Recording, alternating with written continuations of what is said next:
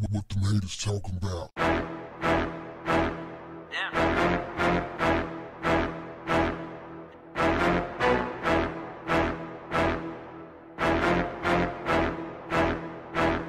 What's up, family?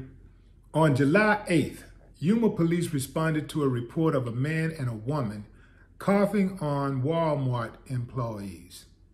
Purposely. Walmart trespassed the two, meaning they wanted them to leave, but they did not go down without a fight. Frank Montoya was confrontational after police tried to stop him and Victoria Carranza from leaving. Police said Montoya tried to flee and fought with police who were trying to detain him. Carranza also tried to interfere with the officers, police said. Both were booked into the Yuma County Adult Detention Facility, according to inmate records. Montoya was charged with, get this, family, resisting arrest, aggravated assault of an officer, disorderly conduct for fighting, and criminal trespass. Carranza was charged with criminal trespass, hindering prosecution, resisting arrest, disorderly conduct for fighting, aggravated assault against a police officer, and being a damn fool. Had to throw that in. Because you got to be a damn fool to be sitting up there trying to fight a police officer because they're trying to detain you because you were going around just indiscriminately coughing on folks in the middle of a pandemic. What the hell is wrong with folks, fam? The Department of Justice said in a March letter that COVID-19 appears to meet the statutory definition of a biological agent and that anyone who purposely tries to infect another person could be charged with terrorism. I like that. I like it. In fact, I love it. Book 'em, Dano.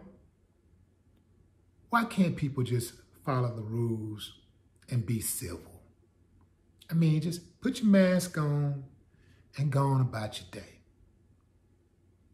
You have first responders who have to wear a mask 16 hours a day. I understand the damn thing can be uncomfortable, but 16 hours a day, these people are required to wear a mask. And you crying about 15, 20 minutes? Come on, fam. What was it? Perhaps they didn't want to wear the mask because they couldn't use the meth with it on. What is it, fam? We have some disturbed people in the United States. This is where this is going on. I'm really not seeing it going on anywhere else. This is happening in the U.S., where people are supposed to be smart. I don't know what the law is like in Yuma, Arizona, but I know in Houston, Texas, where I live, signs that say no shirt, no shoes, no service seems to work. Simple. Like, you never see anybody standing outside of a business with no shoes or shirt on and screaming and fighting, talking about, I'm coming in. I don't want to wear a shirt. I don't want to wear shoes, and I'm still coming in. I've never seen that before. I've been here all my life.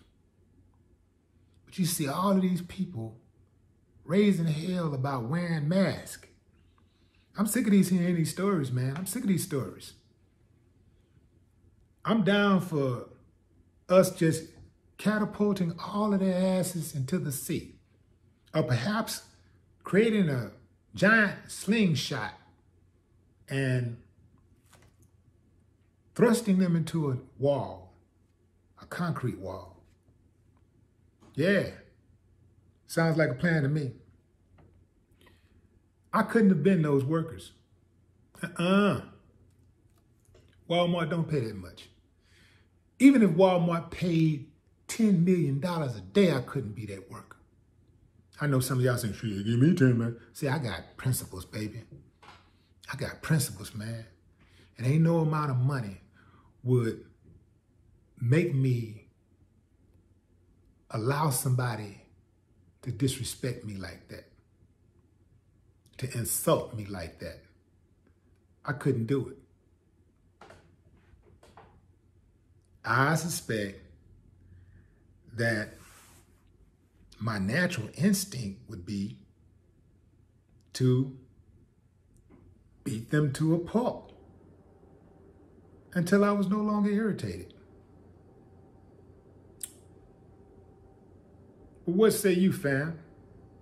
Put yourself in the shoes of the workers and tell me what you would have done. Drop a comment. No more talk. What the haters talking about? Yeah.